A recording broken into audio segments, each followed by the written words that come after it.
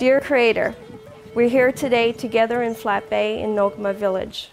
We're here to embrace the life that you've given us and embrace the families that you've given us and the community that you've given us.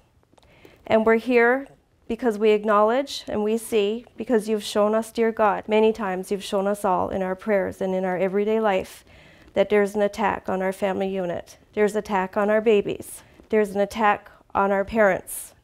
There is no profile of what this attack is on. And it's when our dear people, scarred and hurt and misguided and confused about life and the things that have gone on, until they become comfortably numb. And when they become comfortably numb, some of us choose to leave. Because there's no feeling anymore and there's no purpose anymore. Because our people, our babies, our mothers, our fathers, our teachers, our garbage men, our everyone. Again, there is no profile. It hits everyone. Our people, we hurt them. We don't know that we hurt them. They're hurting. We all have a part in it, but it's not our fault because we choose to be here. We choose to have our life. We choose to do the very best that we can in it. And we are at fault because we're human.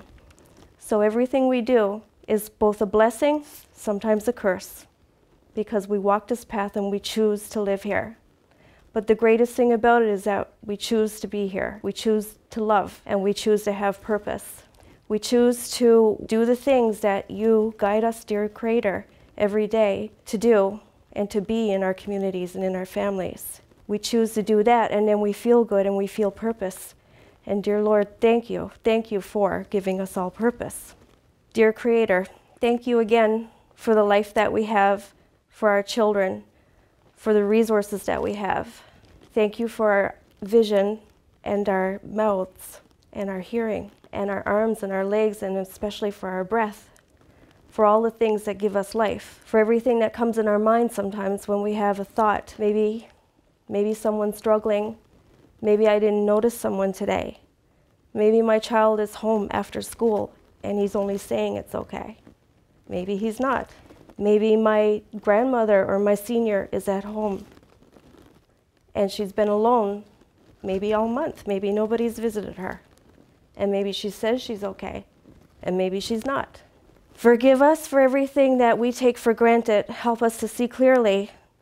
And when you, dear Lord, dear Creator, when you give us that little thing inside of us that tells us, hey, maybe we should go over and see that neighbor, or maybe we should call our son, or maybe we should beg for time off early just to go home and see our babies after school.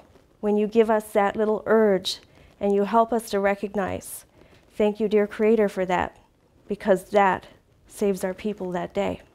Thank you for the water, dear Lord, because it is our best creation, it is our best resource. Our water, it carries all of the intelligence. It is the one resource that can go in and out of anything, and it carries all of the DNA and intelligence between all of us.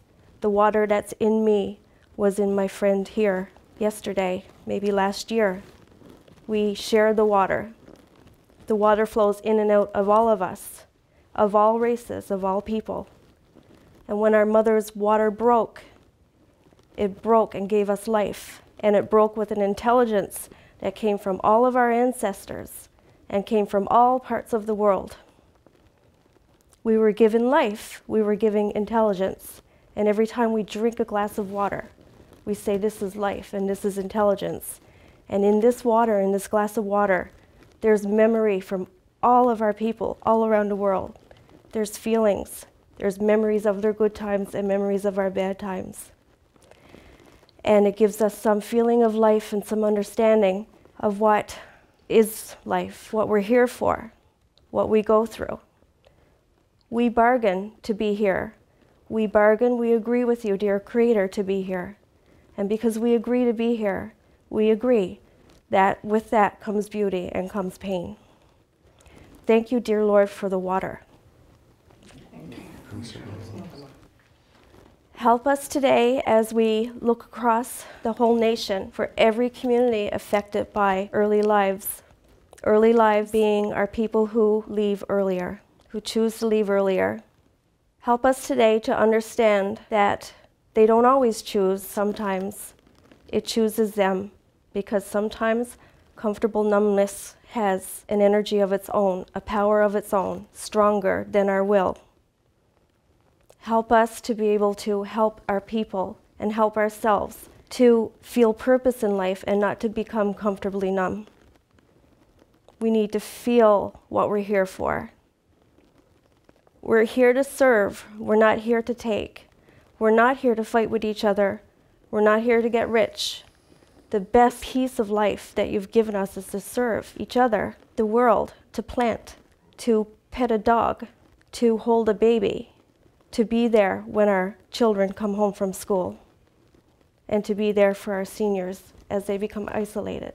Take the attack of drugs away from our children, dear God. Help us to show us what we're supposed to do about that. We're confused.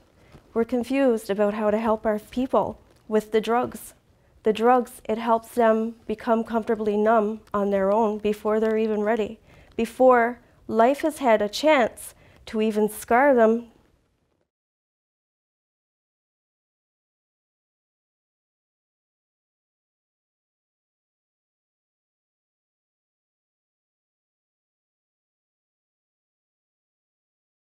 To the point of comfortable numbness.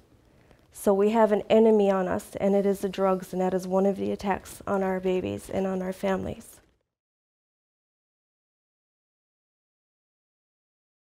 Doing the drugs, who have the ability to be away from it.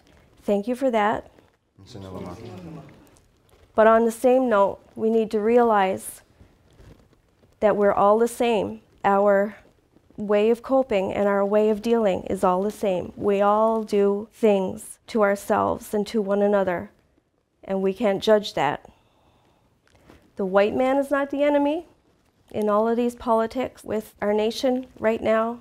The black man is not the enemy. The gray man is the enemy. It is influences where we all forget the colors of life. We forget the beauty of life. We forget our own individualism. We forget we can be ourselves and that we don't have to be like everybody else and we don't have to be in a square box. And when we try to do that, we become dull and gray and comfortably numb. Thank you, dear God, for all of our colors, all of our intelligence, our complexities, our beauty. Each one of us here, we have so much. It is complex. We are all complex.